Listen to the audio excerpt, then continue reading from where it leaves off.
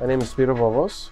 I am grandson of Kosta Vovos, who is one of the 4 brothers who started Tam's Burgers. So Dr. Dre's agent reached out to us, to me personally, and he wanted to feature the sign in the Super Bowl to represent the community of Compton.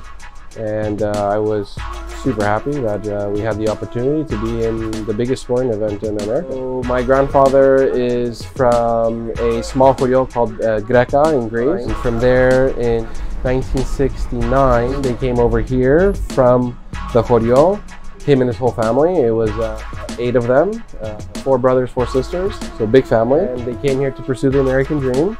And they all put their money together, and from what I understand, every single one of them, the whole Vovos family, contributed to the start and the foundation of Tam's Burgers. And they all came from very poor farmland in the village where they had very little means and very little money, barely enough to eat bread and cheese every day, and they did everything possible to keep their farm alive, just to be able to have something to eat and have some money to be able to afford more stuff to keep the farm alive. And from that moment till now, it's so crazy that they have created such a fantastic restaurant. This restaurant specifically opened 1981, and for the last year and a half, Papu gave it to me, and I've been running it. And the store has a lot of history. A lot of people have been coming in and out, from like I said, Dr. Dre to Snoop Dogg to Kendrick Lamar to YG. So many people, so many successful artists have came here and really appreciated this store.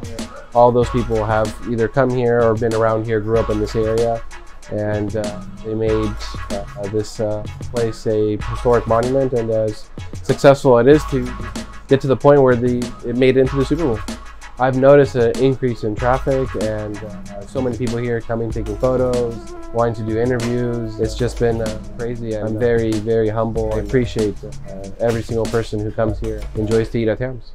You want to always maintain what you have and appreciate what you have, and be thankful to God every day what you have.